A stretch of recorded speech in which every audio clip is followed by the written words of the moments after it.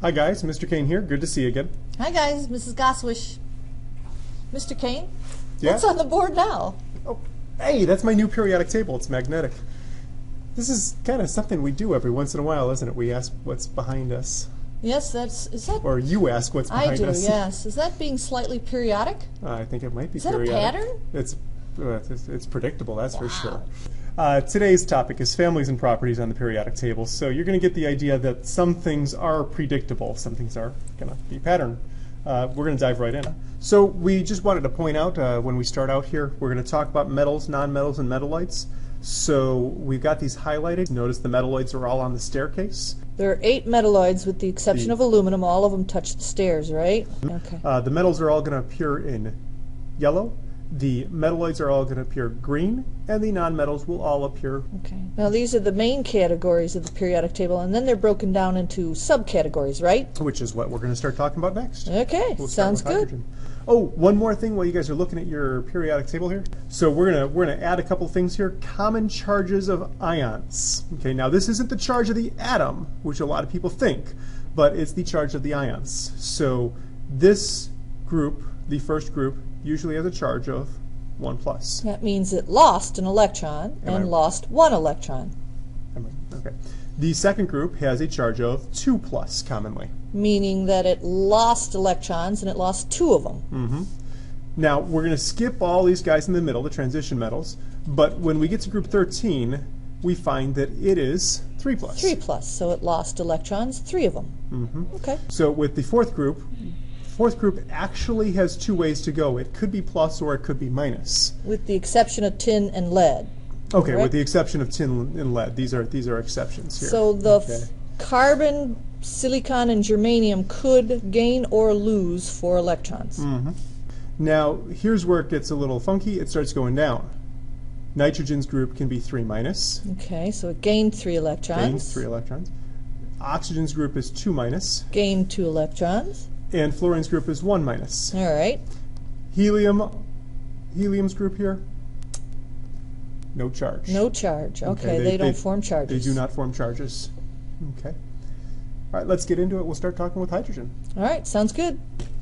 We got hydrogen here, Okay. which, Mrs. G, this is the only element, I think, that is its own family.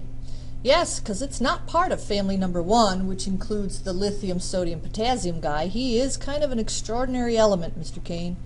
He kind of has his own properties, his own everything. Chapter. All right, let's run through a few of the properties here. Has a it says here represented by the symbol H in the electron configuration 1s1, which that's kind of a preview. I think we're going to learn about that later. Okay, so energy levels, right? Yeah, so energy first levels. energy level, and there's only 1 electron. First energy level, 1 electron, but we'll get to that before Christmas, I hope. Hydrogen's colorless, odorless, and tasteless. Tells bad jokes, awful jokes.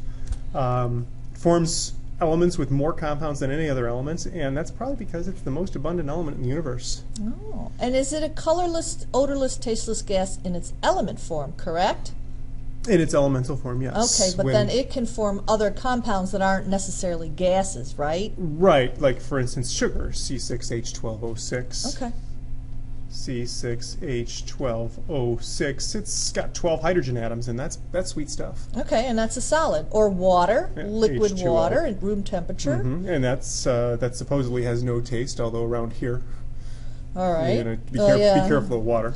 Lockport, yeah. But that's the idea, and it's the most abundant element in the universe. If you doubt me, check out what stars are made of. Oh, okay. Okay. Other things about hydrogen, there's very little of it free in the Earth's atmosphere because every time you get hydrogen gas, it's less dense than the air around it, and it goes up. Okay. Up. The Hindenburg learned about that one. Yeah, the hard way. All right, and then the other thing about that the Hindenburg learned is it's flammable. Very flammable. Extremely flammable. Ooh, it's one of the diatomics. Yep, one of the diatomics. It's almost like this is repetitious, you know. Science is repetitious. We've talked about that before. And it's got the lowest density. Okay. Alkali metals. Lithium, sodium, potassium, rubidium, cesium, and francium. This is the group 1 or family 1, group or family interchangeable terms. This is group 1. Notice that hydrogen is not considered an alkali metal, even though it's on top of lithium on the periodic table. It is not an alkali metal. They do not occur in nature as elements. Usually it's a compound, a white salt compound. Yeah, white salts. Okay. And they're very reactive with water, huh? Yeah, extremely explosively reactive. Oh, Yeah, good. Actually, I guess I should say violently reactive with water. Oh. Yeah, yeah. Well, then they'd have to be careful just being exposed to the air, because there's water in the air, isn't there? Exactly. Usually, if you find these in a chem lab, you find them under oil because the oil doesn't allow any water in it. Okay. And the interesting thing is if you put lithium in water, you get a little fizzle. You put sodium in, it's a little bit more. Potassium gives you a nice pop. And by the time you get down to the bottom, Which is francium, which is francium and cesium and rubidium for that matter, you're talking about some pretty violent reactions happening. So there's a pattern there. Reactivity increases as you go down that family. There is a pattern there, and that is a periodic pattern. Reactivity increases as we go down. So the reactivity increases as you go down the list here. Okay. Okay. All of these, another thing to note, they all have one valence electron. By the way, guys, if you haven't taken out your periodic table yet, I would, and I'd write this fact down about valence electrons because that's something that's periodic. So valence electrons are the electrons in the outermost energy level, Right. and everything in group 1 has one valence electron. Oh, I don't know. That's confusing. That's I could never remember that. One valence electron for all the group 1 metals. The alkali metals, I'll never remember that. And one word, alkali. Ooh, okay. Oh, hey, yeah, it'd be nice if group 2 had 2 words for its name. Yeah, 2 words for its name. Okay. Ooh. Okay. So just to continue here, alkali metals, just like most metals, they're good conductors of heat and good conductors of electricity. They're ductile, which means that you can pull them out into wires. They're malleable, which means you can flatten them out into sheets. And kind of move them around, right? Isn't that what we did with the magnesium ribbon? We did that with They're the kind of magnesium. flexible-ish? Yeah, flexible. Here we go. That's flexible. Okay. These are a little bit different than most metals we're familiar with because you can actually cut these with a butter knife. Oh, wow. Okay, it says a knife there, but butter knife is actually what it should say because they're extremely soft. They have a silvery luster.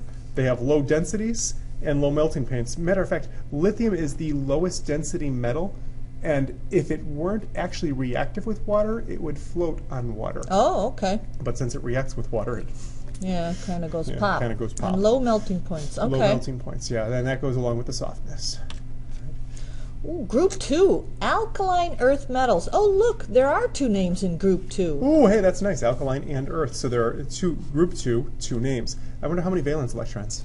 Ooh, wait, let me think. I'll bet there's 2. It should be writing that down at the top of group 2 on your periodic table. All right, so beryllium, magnesium, calcium, strontium, barium, and radium. We just listened to the element song. Can you sing that? No, I'm kidding. Don't do it. They do not occur naturally in their elemental state. Again, usually as salt, which means a compound, right? Correct. And the part that I like about this, they're colorful salts. If you actually want to see what a colorful salt looks like, go to Wikipedia and look up magnesium salts or calcium salt or strontium salts. They got pictures on there. They're actually pretty salts. They're less reactive than the alkali metals. Okay. They are also good conductors of heat and electricity. They are also ductile and malleable and have a silvery luster. And the thing about these, they're not quite as soft as the alkali metals. Remember, we dealt with magnesium in class, and we kind of got to bend it a little bit. It bends, but it doesn't really cut with a knife. Okay. Okay. Yeah, that's true. Yeah, we burnt that. That's the one we burnt with the big bright light, right? Yeah, that's right. And this is kind of a pattern. So on the left, you got soft. To the right of the left, you've got a little bit less soft. Yeah. And transition metals are even less soft. Okay. They're harder metals. Okay. Now, the groups 3 through 12 transition metals, they don't follow the periodic trends as well as we'd like them to, but they do consist of metals. Okay. They do contain 1 or 2 valence electrons usually, although as we get into the deeper chemistry later in the year, we'll talk more deeply about why we say usually, and we're kind of hedging here. So transition metals typically have more than one potential charge. Yeah, that's another thing is that, yeah. Mm-hmm. Usually harder and more brittle. Well, that makes sense. I mean, I'm looking at I see copper, I see zinc, iron. That would definitely be harder than a sodium. And they've got higher melting points and higher boiling points than the metals. Okay. One little issue with your periodic table, if you wouldn't mind, Mr. Kane. The germanium, antimony, and polonium. Ooh. Those are not transition metals, so let's cross That's those right. out real quick. I'm going to fix that up here. Notice, guys, these guys are next to the staircase. They are technically not metals, so we can't count them as transition Yeah, they're metals. metalloids, semi-metals. One transition metal, though, that we should have included, and it's just in the picture here, The aluminum, isn't is it? aluminum. So you might want to just make a note that aluminum is a transition metal, but germanium, antimony, and what was this? Polonium. And Well, I can't see septinium. that. Okay. Element number 117 are not transition metals. Malleable and ductile. They're also malleable and okay. ductile, and we should know that. We've seen Aluminum check this out. foil. I mean, iron, nickel, copper, aluminum, gold, silver. Most of the metals that we see in our everyday lives, like platinum. So they're all metals we're familiar with. And notice also, there's two metals that don't have a silvery luster. Okay, copper and gold. That Copper makes and sense. gold. And we're familiar with both of Yeah. those. One of those is my favorite, and the other one is the one that I have a lot of. Yeah, I understand that. So the inner transition metals, as they're called, maybe I should give the generic name first. Inner transition metals. There are actually two groups that are horizontal that we talk about as groups, but usually we talk about groups vertically. That's true. But these are called the lanthanides and the actinides, or the actinides, depending on who you are and where you're from. The lanthanides, you can see, start with Lanthanum. That's and the hard. actinides, or the actinides, as I call them, start with actinium. So these are the two rows that are always under the periodic table on any book or on our wall, correct? Mm-hmm. And they only put them on the outside. They only put them on the bottom because they don't actually fit very well where they're supposed to go. On the periodic table handout we've got, there's a little gap where they're supposed to go. It says, Yeah. it actually says elements 57 through 71 fit here. They don't fit there because of the way printing goes. Okay, yeah, because your book would be awfully tall if we had to put that in the book as is. I can understand that. Okay, so the lanthanides, basically what you need to know is they're shiny, silvery metals, similar in reactivity to group 2. Okay. So they're extremely similar to the alkaline earth metals. Right. Two names. All right. And the actinides all wind up being radioactive. Well, yeah, there's uranium, right? Yeah, uranium's in there, right? So that should be an obvious for you. They're all radioactive.